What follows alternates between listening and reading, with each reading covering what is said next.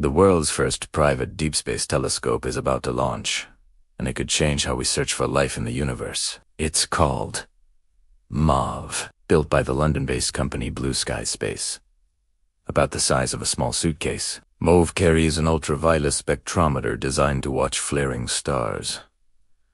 Stars that blast intense radiation into space. Just like our sun, many stars flare, but some do it so often and so violently that they could sterilize any nearby planets. By tracking hundreds of stars, Mauve will help astronomers figure out which stars are calm enough to host habitable exoplanets and which ones are cosmic danger zones. Mauve is also pioneering a new way to do astronomy. Privately funded, small, and fast. Instead of waiting years for telescope time on Hubble or Webb, scientists will be able to subscribe to Mauve's data, like a streaming service, opening space science to universities all over the world. If it succeeds, this could be the start of a new era where private telescopes help humanity find other worlds that could host life.